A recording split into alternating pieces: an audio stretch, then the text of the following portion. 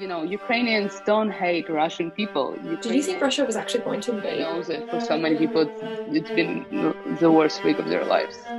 What were you taught about Russia growing up? Did you ever? We don't need another conflict. We don't need another war. Nobody wants this war.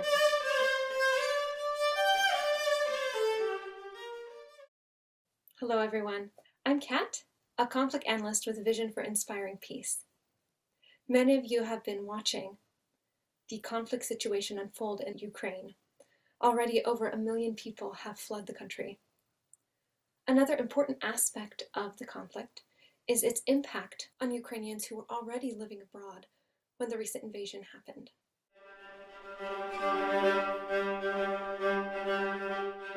So today, I'm pleased to welcome a special guest, my cousin's spouse, Nataliya, who currently lives in Chicago, but is originally from Ukraine. Nataliya, thank you so much for joining us today during this incredibly difficult time. Hi, how are you? Thank you for having me. So Nataliya, can you tell me a little bit about your background? Sure. First 20 years of my life, I lived in Ukraine. I moved to the States in the beginning of 2016. And since then, I've been here. Most of my family in Ukraine, most of my friends are still there. I'm sure that I'm not alone in saying that some days you don't know what is worse, being there or being here and just feeling hopeless and feeling like you can do much regarding, everything. Of course. Yeah. Is there a big Ukrainian community where you live now in Chicago? The way I like to say it is there's a big Ukrainian community, but there's also in general a big Russian speaking community. Okay. There are a lot of people from Central Asia, Kazakhstan and Kyrgyzstan, and people from all over the world who speak Russian. And Chicago has a number of big churches, stores, Ukrainian restaurant. Okay. A lot of people who move here, they don't speak fluent English. So it's definitely very nice to have that comfort zone where you can start, when you can be with your people and they're going to help you. I never lived in a Ukrainian village, but it is a comfort, especially in times like this. It's definitely feels appealing to be with my people and go there. And I'm planning my trip actually tomorrow. Maybe we're going to stop in a church, stop by in a couple of stores, because even supporting Ukrainian business in that small way is already, it feels important. Buying Ukrainian products, knowing that these people have families in Ukraine and or some of their family members recently arrived or planning to arrive. It just feels important to go and support my people. For sure. How has the crisis been affecting Ukrainians abroad and you and your community particularly? Personally, I keep saying that it's been one of the worst. It's on this point over a week. Today is day number 10. If I'm not mistaken. I was at work when I got a message from my family just saying that it started. And I was almost done with work, but I just kind of froze. And I kind of started crying, but also I was working and I wasn't sure if I should go home, but I also didn't really want to talk to anybody about it. And it was just so many feelings. I know that for so many people, it's been the worst week of their lives. Thankfully, some of my family members, they made it out of country. Some of my friends, they made it out of country, but still majority of people I know, I care about, they're there. And first thing in the morning, I check my phone and making sure that I don't have any messages from my family, that I don't have any messages from my friends, because I know that if anything would happen, they would let me know right away. Mm-hmm. And I know that so many people waking up and going to bed pretty much doing the same thing. And it's really hard. It's really hard mentally. It's hard you feel guilty when you're happy in a way. I haven't feel happy this last 10 days for more than a minute, because when I have a nice meal or when it's beautiful outside and I go on a walk or take our dog out or do whatever, enjoy my life, first things that comes to my mind is that I can do it, but all of those people can't, and they just could like a week ago. but now they can't. And this feeling is just, it doesn't leave you. And I don't think it's gonna leave any Ukrainian person, or not only Ukrainian person, until all of it is over. I keep saying that you don't need to be Ukrainian or have family or friends in Ukraine to be affected by it, because this is it's a world issue, because we're all humans, and it's as much as it is on Ukrainian and Russian level, in the first place, it's on a human level. Amount of people that are already traumatized and will be traumatized and gonna stay traumatized from what happened is just so many people. Wow, that's a lot to hold.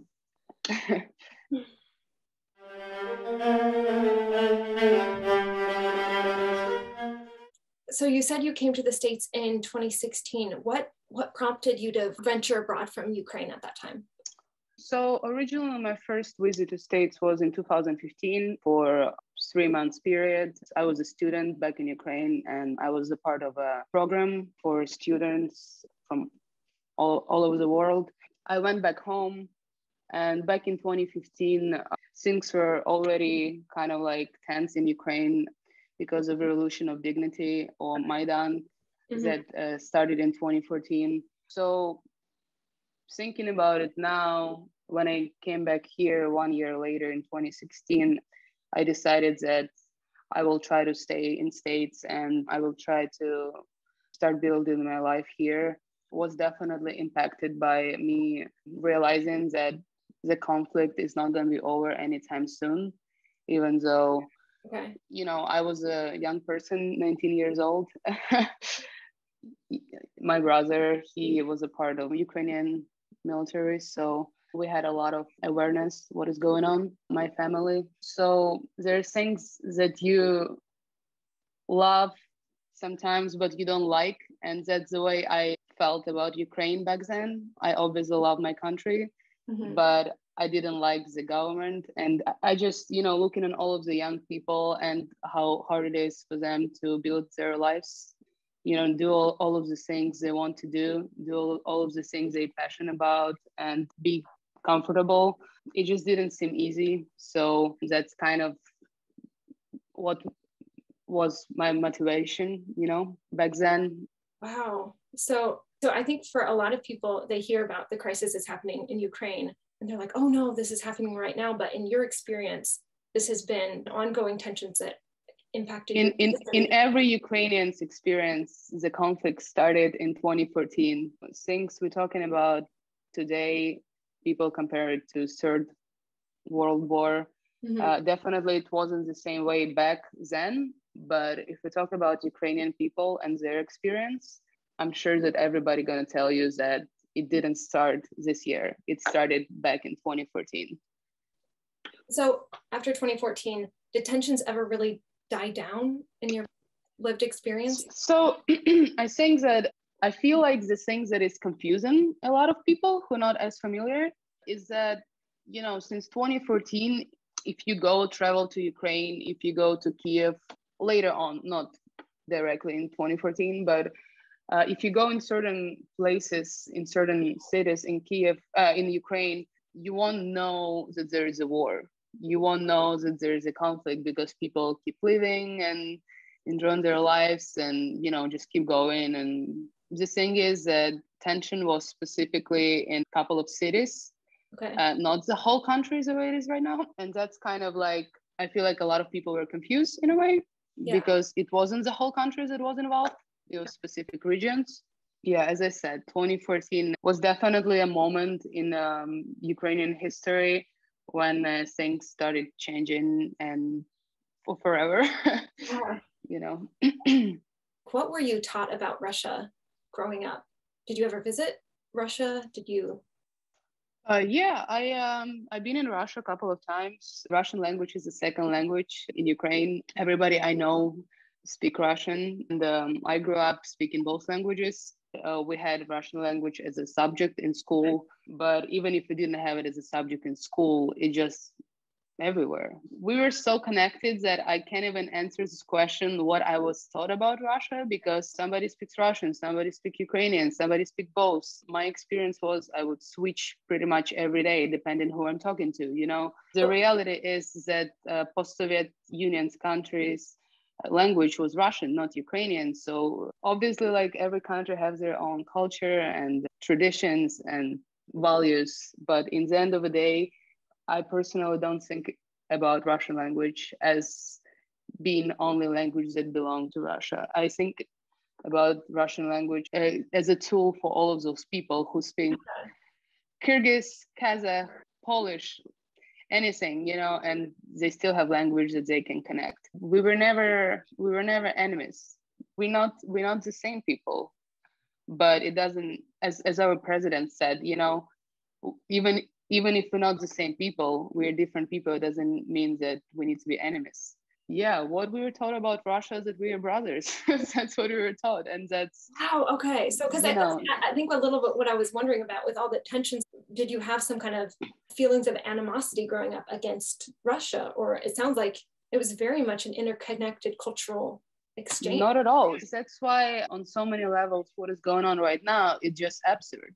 There's so many families that are Russian, Ukrainian families and speak all of the languages. So many people who move to Ukraine or from Ukraine to Russia. And there's so many connections and relationship. And it's really sad that the message we sent to the world is, if brother can attack brother, nobody would ever assume this would happen. Then what about other countries? If they are attacking the country who is the closest, then what we can think about other countries who are further. It's the implications all across the world. There are a lot of layers, you know. There are a lot of layers, and it's really sad. You know, I don't hate Russian people, and you know, Ukrainians don't hate Russian people. Ukrainians hate Russian president. As anywhere, there are good people, there are bad people, there are people with different opinions. So there are definitely people who are, I don't want to say in support of the war, but I do want to say in support of a president who made it happen. Right. So, and there are people who don't understand what's going on. So as Ukrainians, and it just seems like a nightmare to them, you know. So I don't want to send a message like Ukrainian people and Russian people are enemies. Ukrainian people and Russian government are enemies. And you know, I don't, you know, when you read how many people died, you know, it doesn't make me feel good when I see that there are more Russians who die. I look at it as somebody's brother died, somebody's dad died, somebody's son died. I don't care, you know, whose side it was, because nobody wanted. So I know that, you know, relationship is never going to be the same, and this is it's very sad. Like yeah, it sounds like apart from just the violence happening right now, just the breach of cultural connection. Yeah, just, you know, the way it happened, and just to the extent it happened, even people who have the same opinion as I am, like, we don't hate Russians. It's really hard to stay on track of being a human after all, after everything that you witness and all of the news you see and all of the lives we lost. When Russia's military started amassing troops outside Ukraine this spring, did you think Russia was actually going to invade? It was hard, you know, because as much as I hoped it won't happen, I had a feeling that it will happen, just because we're talking about Putin. If you're going to do some research, how many countries Russia affected since he became a president, you're going to realize that it was always the same strategy. And again, I'm not even a person who knows so much about politics. It's just because he's the person who is in charge of that. And it is absurd. So it is understandable, you know, why so many people didn't believe that it's going to happen. You know, we need to understand that we have a person who's been in power over 20 years. And, you know, 20 years is enough time to brainwash a big amount of people. And that's why informational war is a real thing. And that's what we've been witnessing all of these years, because when you have channels that you owe, or people who work for you who owe channels, what people are going to see on TV, what messages they're going to get. They're going to get whatever message you want to send them, because you're in that power, and you've been in that power long enough. Informational war affecting everything, and how just incredibly powerful it is. So if you had a channel, if you had a way to communicate to the Russian people apart from this whole disinformation and censorship, what would you want the message to be? So the message is check the information, get curious, think about if it was your country, think about what you would do. Ukrainian people gonna forgive you if you're gonna try. You know, Ukrainian people forgive soldiers, Russian soldiers who go there and give up. They don't kill them, they feed them and give them shelter. They don't beat them, they respect them, because they understand that these people made a choice to put their guns down. There is information that maybe these people didn't make a choice to come and invade, but when they were already there, when they made it there, they had a choice to put their gun down or not. And if they did, in the end of the day, they won't receive hate. But if they didn't, then, you know, what happens, that happens, and nobody can judge them. So, wow. Because nobody wants this war. Yeah. Other than one specific person. Nobody wants it, nobody needs it. Mm-hmm. Nobody cares in the end of the day, you know, whose side gonna lose more people, because in the end of the day, it's also just people. And yeah, we don't need this. There's so much bad in the world. We don't need another conflict. We don't need another war. Absolutely. Thank you for sharing those thoughts. It's really, of course, inspiring and profound.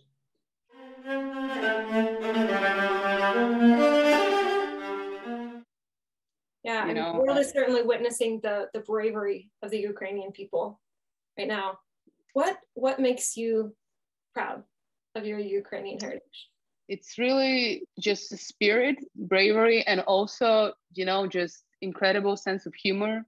Okay. That crack jokes and stay positive and smile. And this whole situation makes me proud. Just kind of like the whole world witnessing how people with their bare hands go and stand in front of tanks, you know, with no fear, because they do know that the truth is theirs and the land is theirs. Right now, they call themselves warriors of the light. I really think that it's just the best description, because so many cities actually literally stayed without power, and people currently live under the ground with no power, and somehow still you can see videos how people singing and just getting together and helping each other, and just like on everyday basis, just like saving lives, even though they put their own lives in risk. So many people stood up, and everybody stood up, and it wasn't even a question. I mean, just how united we are. It's really touching. And that's what makes me proud, how united the country is.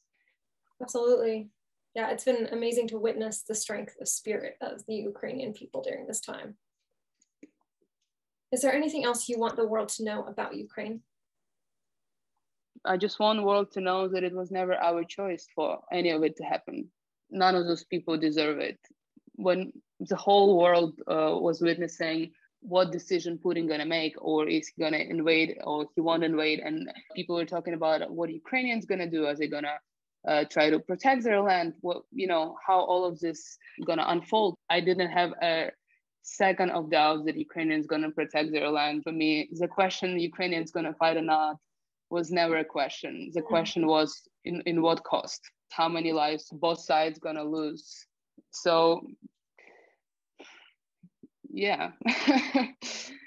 I mean, I just want the world to know that we're gonna shine again, and it's gonna happen with everybody's support and with us supporting each other.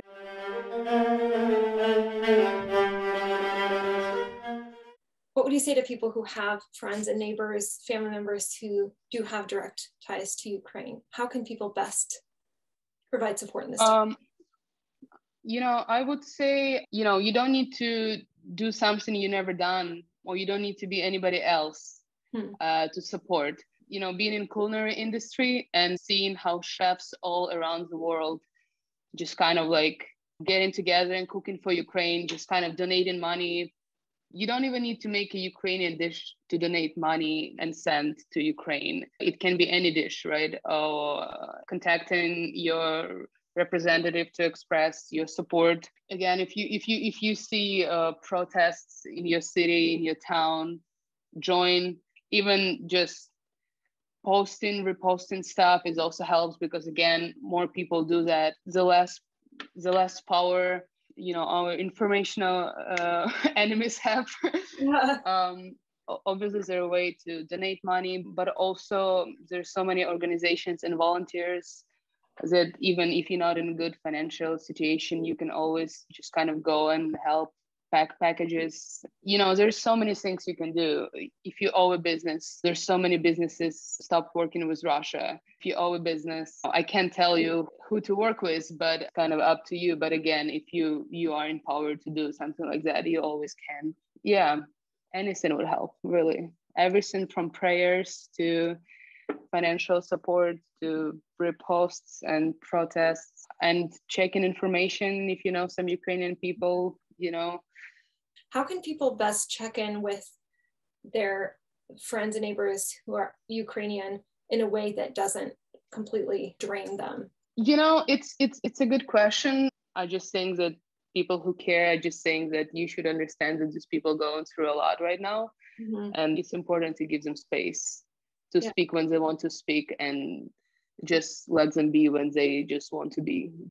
So many people reached out to me, even people I didn't talk to in years, just kind of asking, how is my family? How are my friends? Obviously, there's so much attention and everybody want to know.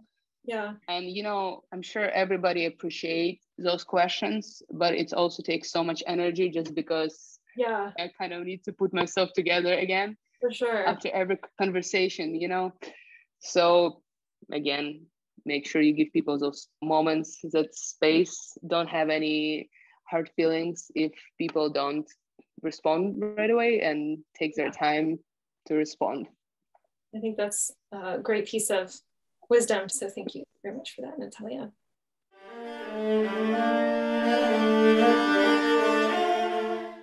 Thank you so much for tuning in to listen to Nataliya's story today and hear about the resilient spirit of people in Ukraine. Today, let's honor that strength, and together, let's light a candle for the Ukrainian people.